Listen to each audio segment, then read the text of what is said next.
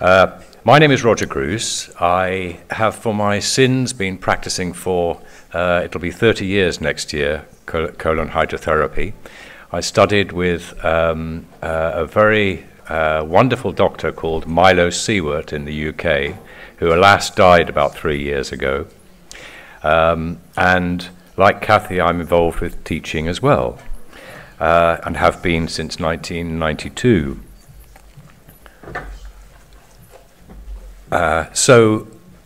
In my history as a colon hydrotherapist, I have been chairman of ARCH, which is the UK association, on 3 occasions, and I've now been put out to grass, and I'm now what's called honorary president, which means that I take very little responsibility, but keep my ear close to the ground on what's happening. And ARCH would certainly wish AEHC a lot of success in Spain, and it's very nice to be at this conference to address you on one of my pet subjects, which is the thermotherapeutic effect of colon hydrotherapy, which is something that I find has often been missed by people who are trained, I don't want to be too denigrating here, but trained as technicians rather than therapists. And I think this is something that David mentioned this morning about very short training. It's got to be, the levels have got to be improved. And as a matter of interest, in the UK at the moment, there are what are called national occupational standards being drawn up for colonic hydrotherapy, which is another step in the process of regulation. At the moment, we have what's called voluntary self-regulation in the UK, which is proving quite successful, but unfortunately the uptake by the public has been rather low. So just to go back in my history, when I first started practicing, people used to telephone to make an appointment, and they'd ask good questions like, how long have you been practicing? Are you experienced? Now they telephone and say, how much does it cost? Which is the wrong question. Totally the wrong question. Anyway, let me start on my presentation. The thermotherapeutic effects of colon hydrotherapy. Unfortunately, the research base in colon hydrotherapy is very small, and that is for a number of reasons in my view. There's certainly a lack of funding. Big research projects get a lot of government money and other funds, whereas CAM therapies get very little funding, mostly because not a lot of money can be made out of them for the big corporates. We also have very much traditional and folk origins, although, you know, history always taught that colon hydrotherapy emanated from enemas in Egypt and the Far East and South America and West Africa. It's amongst all folk traditions, the use of water rectally. And as a result, at the moment, certainly in the UK, it's sold mostly on lifestyle choice. We have, and I think probably the same thing exists in Spain, with restrictions on advertising, what you can say on advertising. It ignores totally the traditional use, and you can only put objective, provable claims on any advertising. So we have to say that it improves complexion and this sort of thing, which may or may not be acceptable to the public. But our clinical experience is excellent because we treat thousands of people. We have lots of return patients, large numbers of clients, and we have a lot of support from believers, which is very, very good. So I'm just going to run through some effects of colonics that we know, we realize, we can all see. I would regard colonic hydrotherapy as a rather conservative therapy, although a lot of people don't, because the idea of it, the exposure of parts of their body that they're not used to exposing, is rather distressing to them, or potentially so anyway. It's up to us as therapists to put them at ease. We teach it as an adjunctive therapy in the UK, so although courses aren't very long, we expect people to be already trained and already a therapist. So as a consequence, we train doctors, nurses, and what I would refer to as substantial complementary therapists. And simply, putting very simply what we do, we distend the rectum, and that will certainly start to produce a stimulus for defecation. We know also the effects on the various neurological reflexes, and this I do like a great deal, this one, which shows parasympathetic vagal, parasympathetic sacral, and sympathetic responses, and I'll talk about those a little more in a moment. But these are known neurological pathways, and of course with these neurological reflexes, they work both ways. So if you're eating things, for example, it will produce gastrocolic reflex, well known. If you're also introducing water into the bowel, you're going to have a cologastric reflex. It feeds back both ways in the neurological pathways. We know also simply the effect of water temperature on muscle tone. Neutral has little effect. Warm water acts as an antispasmodic. It will relax muscle and is very useful for hypertonic bowels, the IBS type bowels. And cool water also has a stimulating effect. So for very slow hypotonic bowels, we can cool the water down until you get a peristaltic reflex. We know the softening and hydrating effect of water. Put water into the bowel.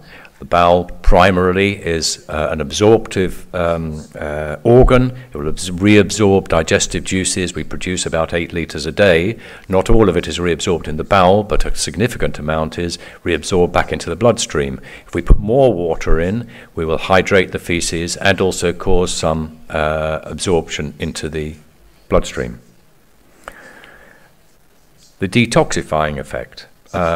This is often argued by conventional medics as saying, oh, we're quite capable of detoxifying substances that are produced ourselves. Yes, under normal circumstances perhaps, but when we're dealing with people who are already carrying an illness burden of some sort, then they are not necessarily capable. And one thing that I find that I often notice after giving a treatment is that people say, I feel light, I feel lighter.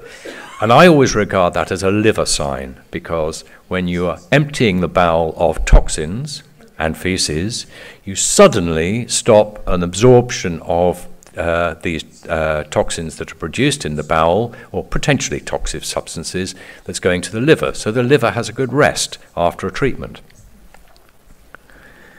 Oh, sorry. Yes, that's right. Both locally and systemically, that is. The effects on mood. A lot has been written about this. A lot has been spoken about it today. And there are various hypotheses around. I quite like this one as an the effects of colonics as a sedative, quoting that a lack of thermal exercise during a life can lead to malfunctioning of the brain, following a neurolimbic pathway and mediated by dopamine, again another neurotransmitter. It also can have, therefore, theoretically, a sedative effect. The effects on the microbiome we heard this morning. Thank you very much for the research that you have carried out. That adds to the font of our knowledge. There are a couple of other pieces that I know of. Again, unfortunately, quite small trials, but certainly the results were found to have little effect upon the microbiome in the after colonic hydrotherapy. Little effect on overall balance from a Japanese paper, and with probiotic supplementation, it was found that bacteria increased after supplementation. So again, that adds to our knowledge. But, and this is what I would maintain, the results are often much greater after treatment than we can explain easily.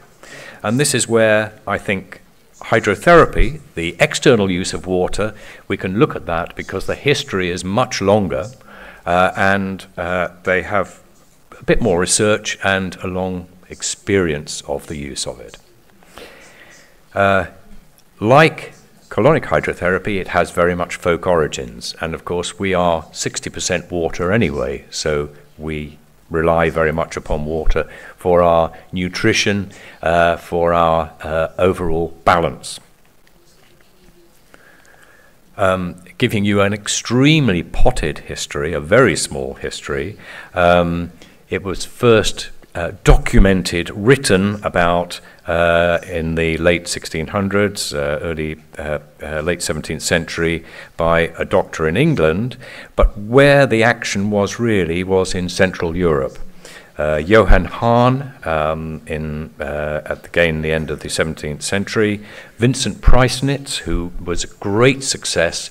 He was a Silesian peasant, so that's now Czech Republic, from that area. He was pretty illiterate, but he practiced hydrotherapy and had a vast number of patients who he claimed to cure, although I think we would now use the word encouraged to heal themselves, using just cold water. The one probably who was best known and has had the most lasting effect is Sebastian Kneipp, who was a Roman Catholic priest in southern Bavaria, and he practiced between 1820, well, sorry, he was born in 1820, but practiced in the latter part of the 19th century. And he was extremely well known during that time.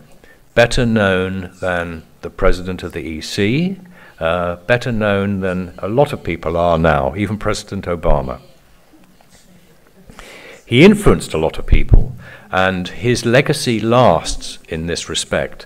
In the United States, John Harvey Kellogg, who is quite a well-known but rather eccentric naturopath, had a sanatorium in Battle Creek, used colonics, amongst other things. I think he used yogurt, by all accounts.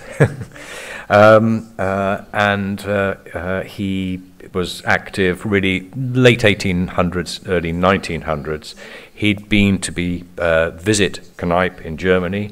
Benedict Lust was sent as an emissary in many ways from Kneipp to introduce hydrotherapy into the USA.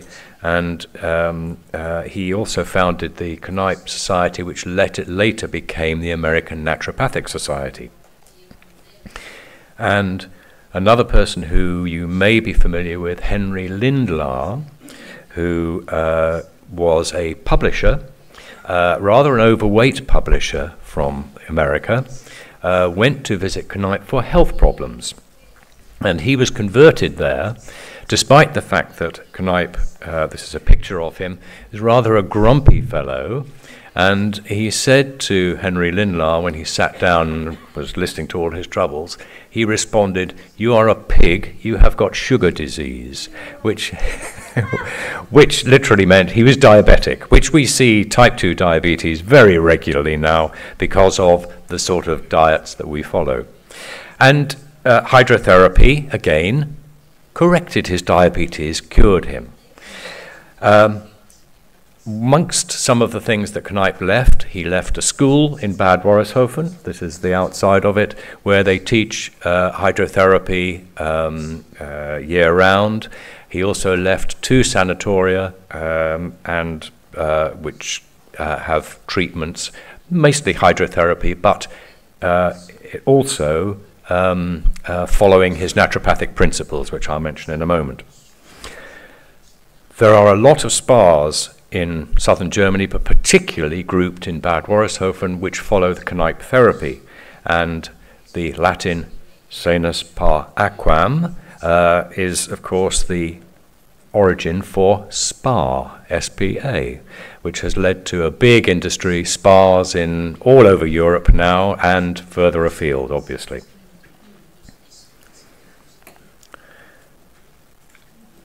I've spent 3 separate weeks over several years in the Kneipp School with a postgraduate tutor there. There's a group of us delving into bath water, and the last course we had was literally on bathing and therapeutic bathing. So I'll come back to that in a moment. Kneipp used, and this is very important, and this reflects to one of the questions we had earlier today about how many treatments. How many treatments? How long is a bit of string? You don't know. You can only assess how to treat someone after you've treated them the first time, after you've taken a case history. But it's got to be combined with other things that they do. And this is really important. And this is actually one of the problems, is that you can treat them, which is a relatively passive treatment as far as they're concerned, but they should then go away and attend to their diet, to their lifestyle, and maybe take some recommended supplements or recommended herbs or whatever. And the different therapies that Kneipp used, regulatory therapy was in the middle. And this, to him, in his day, was religion, was prayer. Today, we would be, I suppose, being less religious. We would regard it as many things possibly. Meditation, respect for nature. It's the spiritual side of the being, and we shouldn't ignore that by any means. He also used dietetics, which in Germany I always find dietetics a bit severe, a bit brutal. Dry bread that you have to chew for 20 times and things. But I think, putting it simply, lots of green vegetables, vegetables from above ground, less meat, less saturated fat, these sort of things. Kinesiotherapy, movement, activity.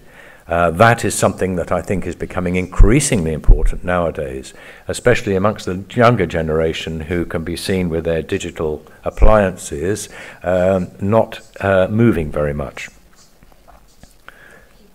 Hydrotherapy, of course, which we're covering, and phytotherapy, the use of herbs. So it's a combination, and this is why we teach it as an adjunctive therapy.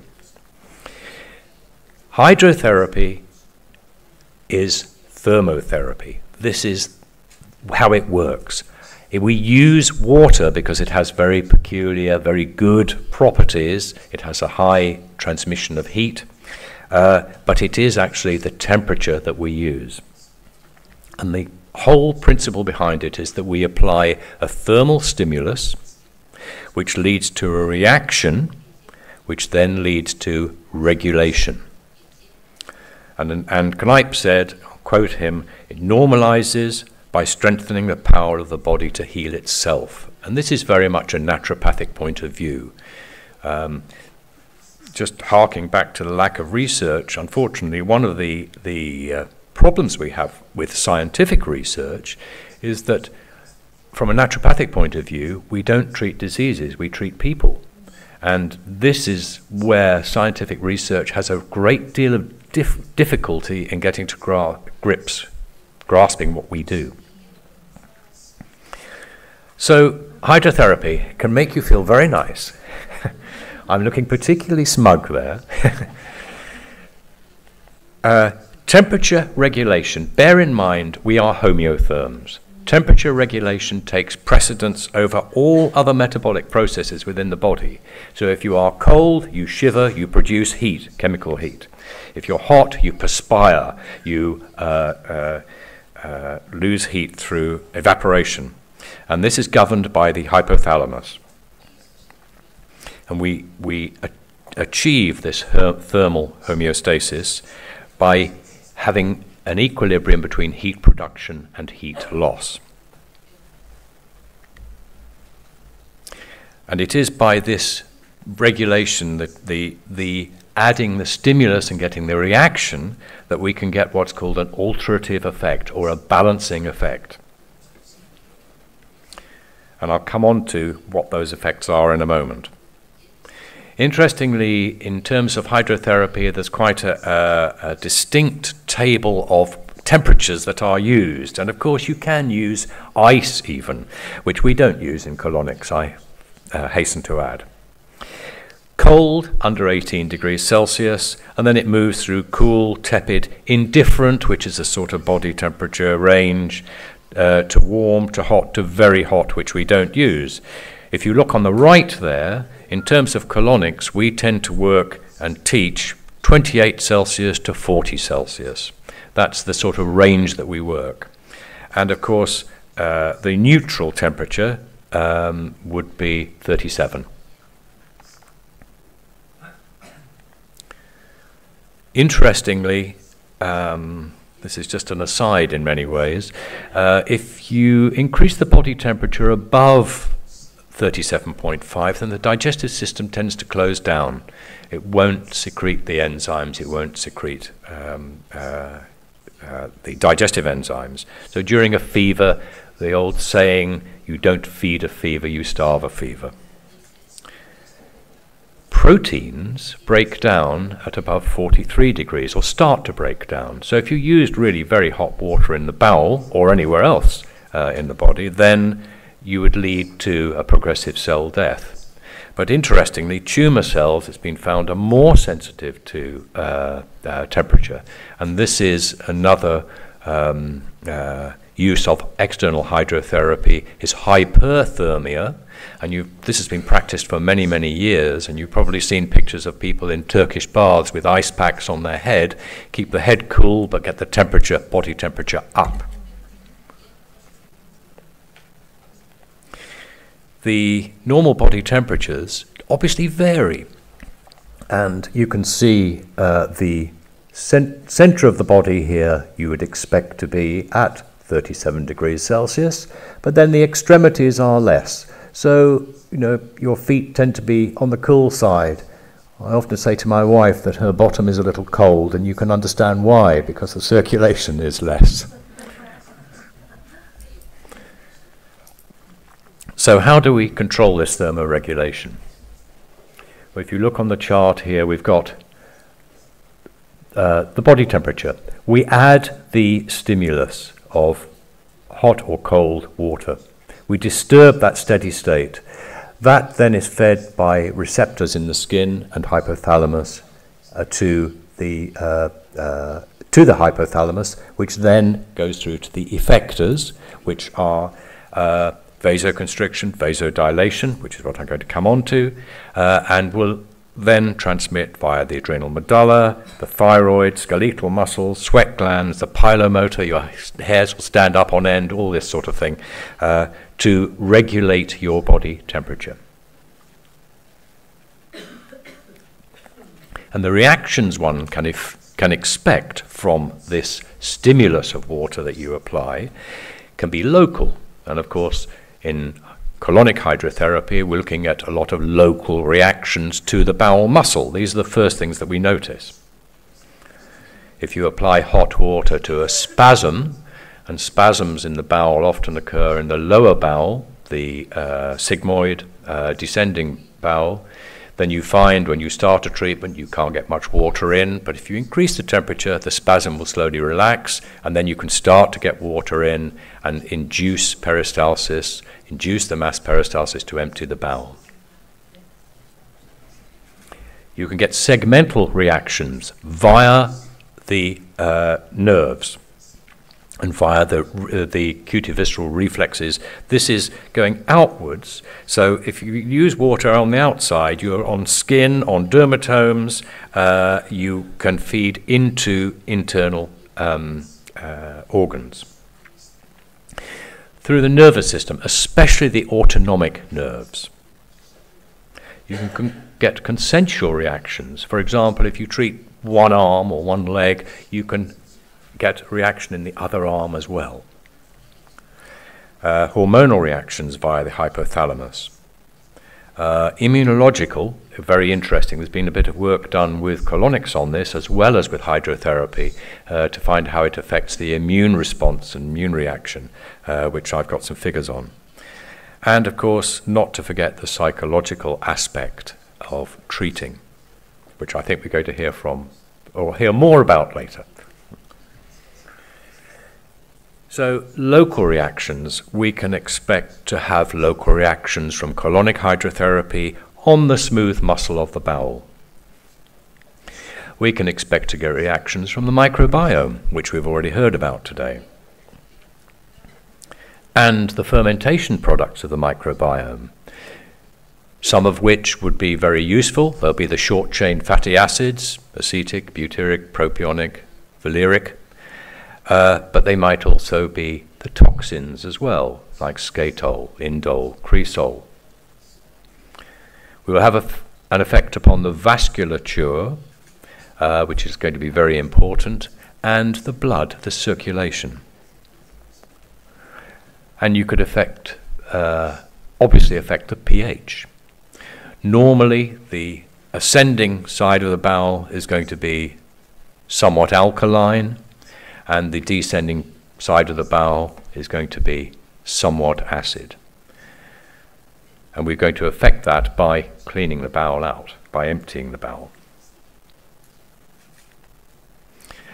Interestingly, it might sound very obvious to us, but there have been some research papers done by conventional medics, one of which, warm water irrigation for dealing with spasm during colonoscopy. Simple, inexpensive, and effective.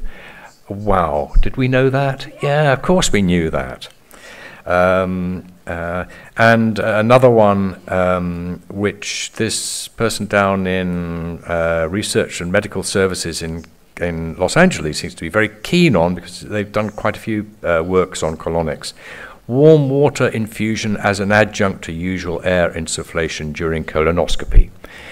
There was a Chinese paper as well on the better acceptance of colonic hydrotherapy prior to colonoscopy, rather than using products to cause massive evacuation, chemical products. The reaction one can expect follows the same rules for hydrotherapy in colonic hydrotherapy. Temperature, the temperature difference, the length of exposure, and interestingly, the time of day. Treatments done in the morning are more effective than treatments in the afternoon with hydrotherapy. But you have to be careful. And hydrotherapy, you tend to do smaller, gentler treatments in the morning and more stronger treatments in the afternoon. And this would also apply to colon hydrotherapy. It's to do with our circadian rhythm. Short cold applications. It's interesting that both Preissnitz and Kneipp only used cold water, and everyone would go, oh, you know, in those days they must have been really hard and cruel and this sort of thing. But actually, they only used cold water to generate heat. This is the thing. So although they didn't have running hot water, the use of cold water is still used today, but the interesting thing is, or the important thing is, it should only ever be a short cold application. Short cold generates heat. So what you get is you get a primary blood vessel contraction, followed by a secondary dilation, a bounce back. And this is conducted via the nerves. You get a minor fall in blood temperature, a reduction in heart rate, which can last up to 30 minutes after a short cold application. And you get initially a primary sedation and then a secondary stimulation of metabolism, metabolic processes within the body.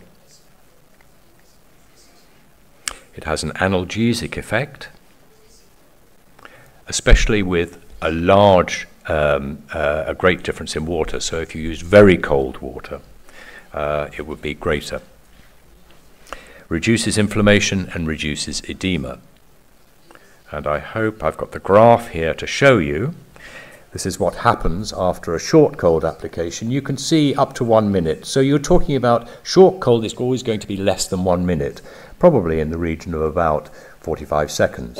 You can see an initial decrease in circulation followed by a big bounce back in vasodilation.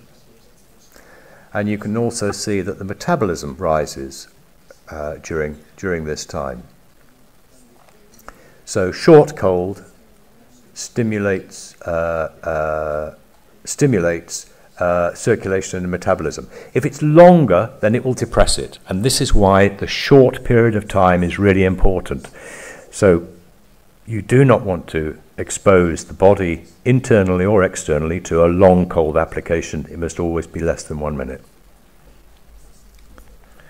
Heat and overheating increases body core temperature, which is exactly what you'd expect. It can increase heart rate and cardiac output, and it mildly increases oxygen demand, metabolism, reduces pain, reduces muscle tension, obviously, and increases filtration, glomerular filtration in the kidneys, diffusion, and phagocytosis. So, difference between short and long hot. Here you can see, thankfully, the warmer, the hotter treatments are longer. So they're a bit longer, but you can see how circulation increases and metabolism increases, and if it goes on for any length of time, then it won't maintain the circulation, but the metabolic rate continues quite highly. Now, interestingly, the most effect you get are from what are called revulsive treatments, which are hot and cold, which I'll come on to in a moment.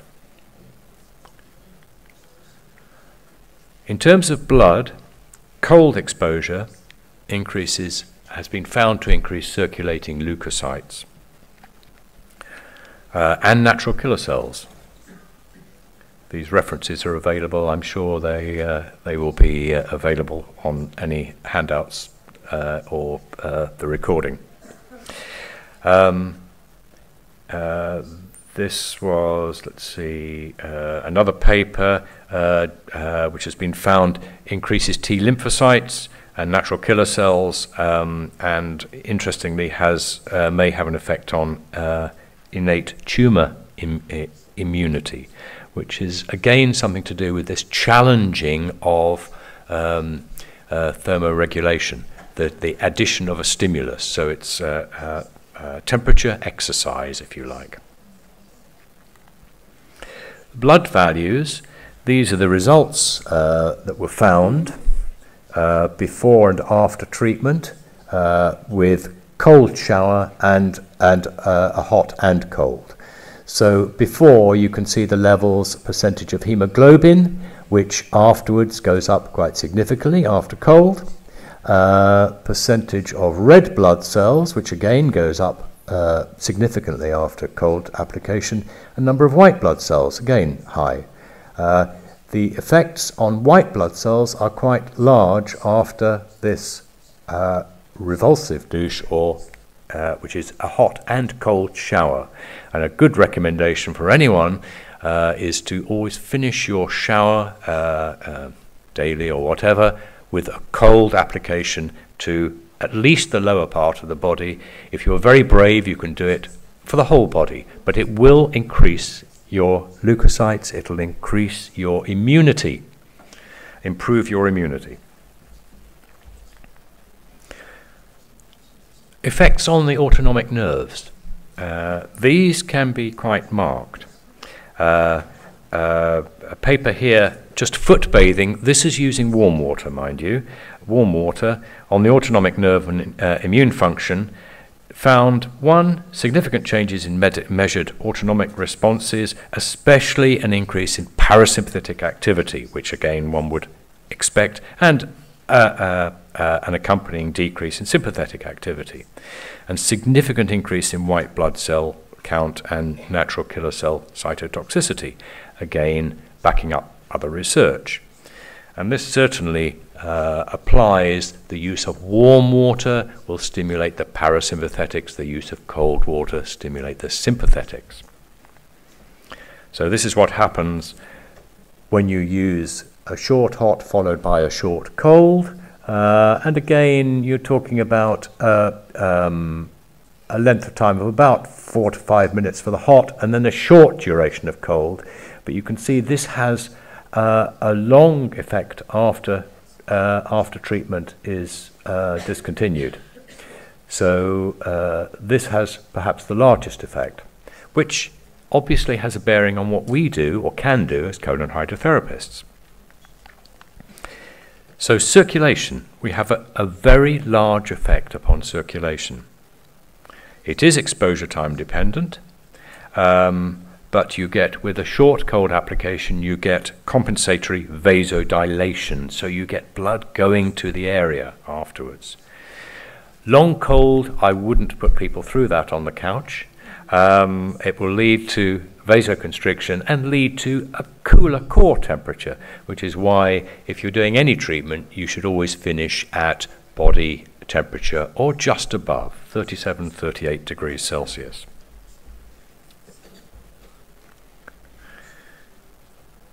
Neurological effects of water, which can be measured. This is external applied water, which obviously applies as well internally. Cold water decreases nerve conduction velocity. Cold stimulates the sympathetics, as I said. Warm tends to stimulate the parasympathetics. And what happens is, if you use the water temperature within the range, sort of usual range for colonic hydrotherapy, 28 to 40, unusual to go down as low as 28, except for very stubborn people. In my experience, most people I treat between 37 to 40, really nice warm water. You get good results and you have less risk of stimulating sympathetic reactions, which you don't want. But it has this alterative effect and balances the autonomic nerves, which is another reason why people often feel really good after treatment. The segmental reactions, these are ones I mentioned via the nerves. You can expect reactions via the skin, the muscle, the gut, internal organs, even the bone. But don't forget, these reflexes work both ways. So by working inside the body, you're transmitting nerve impulses to the other, in the opposite direction to usual, to the outside. So what I would conclude and try to make this applicable to our own practice as colonic hydrotherapists: use warm water for nervous people who are probably a bit sympathetic driven, for IBS patients who have an already overactive bowel. Use neutral temperature water for normal bowel types, people who go for cleansing, who perhaps are in spas for detoxing, this sort of thing, who don't have any bowel problems. You can use cool water in graduated steps for people with really constipated, impacted bowels. You may well need to rest them. Quite often you'll find during a treatment that it's not necessary to keep putting water in and emptying. More will happen when you're resting a bowel with water in than happens during active treatment. We have a saying, less is best in terms of that. So for constipated bowels you can use cool water. Don't be afraid though to vary the water temperature during a treatment. And of course machines are really good for this. You have instant control of temperature variation using the mixer valve on them. In the UK, I think probably still a majority of people use gravity systems, where it's less easy to alter the water temperature quickly, but we still manage it. But with machines, it's much easier to do it. But I would say it's very, very good for other related conditions, bowel-related conditions, pelvic conditions in particular, because you're working locally. And whenever I think of pelvic conditions, I always think of sitz baths, revulsive sitz baths, warm bath, cold bath, pelvis in. Very, very good for things like ovarian cysts, things like this. Same with colonics. You can influence that area within the pelvis. Bladder problems, hormonal problems, and systemic problems as well. Chronic fatigue syndrome, I can think of various things, arthritis, these things associated with bowel problems. Really useful to work on varying those water temperatures. Just a word of warning though, if you overstimulate the sympathetics, and this can happen to any therapist, if you overstimulate them, then people will go suddenly very quiet. They might go pale, they might get sweaty, hairs might stand up. I doubt if you'll see the dermographia, the blotchiness of skin and things, but the only thing to do is just to stop the water, get them to take nice deep breaths, relax, and it will pass. It always passes, and usually very quickly as well. But what you don't want to do is to continue to treat and continue to massage and continue to work reflexes. You have to let them just relax.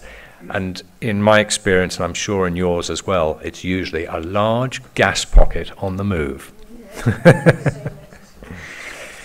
I think that's about all I've got to present. I hope I've kept within your time basis, which I think I probably have. I have got time for a few questions, but interestingly, I'll just add the most common recommendation I make to people I treat over the almost 30 years, and it must be to probably half of them, and I'm sure you would agree here, is eat slowly, chew well. Because so many people eat so fast, and what you see coming out just proves it. It doesn't lie. Are there any questions that people have? I've got to.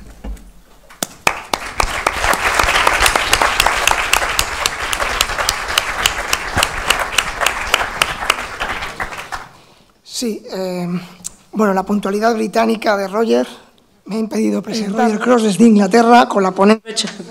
Roger Groos, and he comes from the UK, and you've already heard his presentation, but I wanted to say who he was.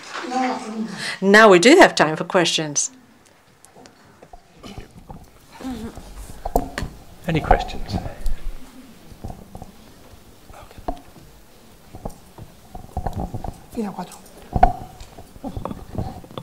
Talking about temperature, the external and internal temperature when you do hydrotherapy. What about the environmental temperature? What about the environmental temperature? Because I have some colleagues that have the air conditioning on really, really high when they're doing the hydrotherapy. Or, for example, when women give birth, they usually turn off the air conditioning so that the process goes more swiftly. So, as you have been talking about the hypothalamus, I would like to know whether there is an impact also of this environmental temperature, ambient temperature, when you're doing a hydrotherapy. That's my question. Thank you. Right, thank you very much for that. It's a very interesting question. Living in cold, damp England, we don't tend to have air conditioning there. So we don't turn it off. But I think you have a very good point, and I think when you're treating someone with any sort of therapy of this sort, you need the temperature at a good 20 Celsius, ideally. So if it's very low, if you're taking it down below that, then I think the potential difference, the shock to the body is going to be too much. It should be comfortable for the patient. That's the important thing. Comfortable for the person that you're treating. So I think it's wrong to have it turned down to 15 or whatever. And of course, air conditioning also, it produces not a good atmosphere, a dry atmosphere. Does that answer your question?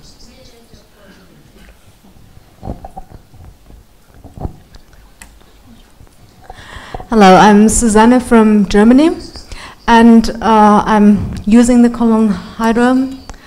And actually, I use temperatures about 21, 22 degrees as an intermittent and have very good success with it. So I just wanted to ask you, is that just your point of view that you don't go lower than 28, or is it in general? I think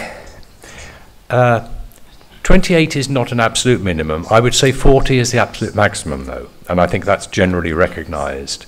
I know in Dubai recently they've set it at 39 for some unknown reason, but I think 40 is probably the maximum. You can go down much lower. I just feel that 21 is a bit extreme, but then of course different cultures have different things. And I think in Germany you probably need more extreme temperatures. If you'll excuse me saying that. Well, my patients actually quite love it when I drop the temperature, and some ask for another run. So maybe that's cultural. Yeah. Okay, thank you very much. Maybe. Mi pregunta es la siguiente. I have the following question. When you have been mentioning the different applications of warm and cold water, the studies that you were mentioning, the papers you mentioned, refer to intralumen water. Are they general hydrotherapy papers also applied externally, and you're just extrapolating this information? I just need to have this data clear. Absolutely, I can clarify that very easily. Yes, it is external application. The graphs that I showed were all external application. I'm extrapolating it for internal because it doesn't exist for internal colonic hydrotherapy. I'm hopefully adding to an aspect to our knowledge base of what we are doing with colonic hydrotherapy. Yeah, I hope that's clarified it. Hi, just bringing up English. In our clinic we do use cooler water as well, more around the 25, 26 degrees Australia, so maybe we come from the hot area, so people like it to be cool. But one thing I actually notice in doing the temperature is that as people come to me more often, as their colon is cleared, they start to feel the temperature more. So when they first come, they don't actually sense what temperature is going in. And it's not until they actually start to connect to their body that they actually then start to feel the differences in temperature. And I just find that interesting. And then just one other point is you talked about core temperature and not leaving people too cold in their core. And I get that. And sometimes our people are cold in that core. We use heat packs on their belly, and I use oils, and I feel that that helps that body balance, because I do find that using the cooler water that I've been using now probably for the last 5 years since my last sort of training, we get quite amazing results with inflammation and releases and stuff I'm talking about tomorrow anyway, but yeah. Interesting comment, and yes, I would expect that people could be more sensitive to temperature, temperatures used during treatment, in subsequent treatments, because you are exercising their bowel. They're getting to know what that feeling is like. You're inducing mass peristalsis, which is what we do during colonic hydrotherapy, from a very basic point of view. You can certainly use cooler temperatures, and you will get these responses. My comment about using warmer temperatures is quite interesting, because I had a very rural practice down in Cornwall, in the far southwest of England. And the people coming to me, I found, although many of them would say, I am constipated, they were actually IBS. They were hypertonic bowels. And I only tend to use warm water with hypertonic bowels, because otherwise you'll induce spasm, for which they will not help, thank you for. But there are other areas of England where everyone coming to you is hypotonic, is constipated, and it's just got to be something societal, stress levels, or something of that sort. So I tend to tailor temperature according to the people I have. And after taking a case history, what I tend to do is at least mentally determine, is this person hypertonic or hypotonic? If I'm sure they're hypertonic, I'll start at a warm temperature. But if I'm not sure, I'll start at body temperature. And then that will tell you. You will see how much water you can get into them. If you can get bucket loads into them, then you need to cool the water down. If you can get very little into them, you need to warm it up. And if I know they're hypotonic, and we have some people I treat or have treated, defecate once every 6 weeks, you know, it's the really extreme people, then I know I've got to use really cool water, and those are the sort of people I might use 21 degrees, you know, the German extreme cold temperature. Thank you. Última pregunta.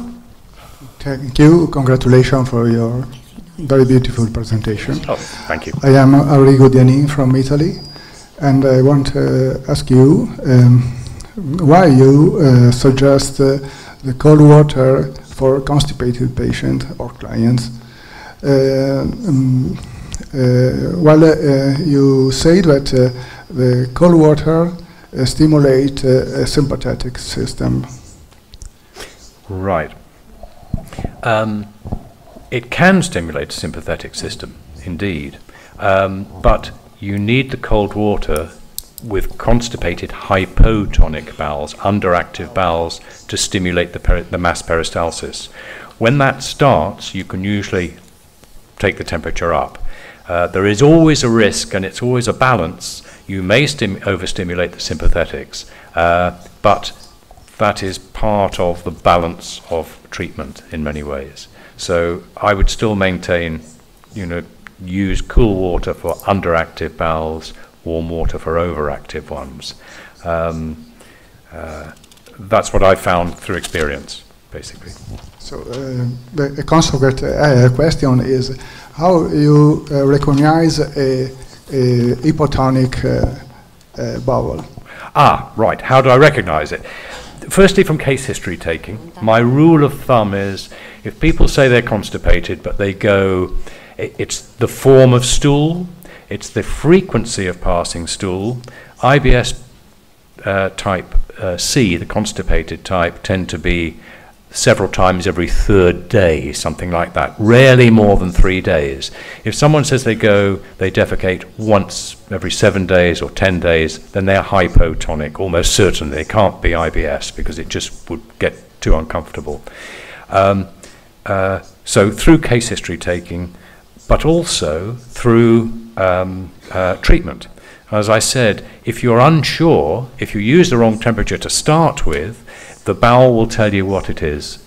With a hypotonic bowel, you can get a lot of water in because it's very slack musculature. With a hypertonic bowel, it will not accept the water. It just won't take the water. So that's the sort of the ultimate test, if you like. Thank you very much. Thank you.